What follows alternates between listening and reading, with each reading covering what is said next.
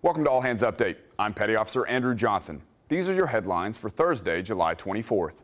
U.S., Japanese, and Indian Navy ships arrived in Sasebo, Japan to begin the in-port phase of Exercise Malabar 2014.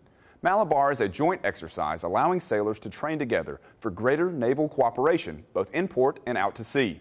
While ashore in Sasebo, sailors will complete joint trainings and mutual exchanges with one another's ships.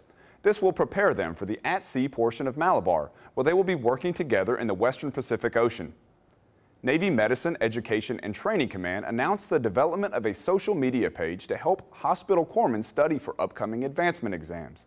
The Facebook page will offer daily resources, study tips, and exam preparation questions.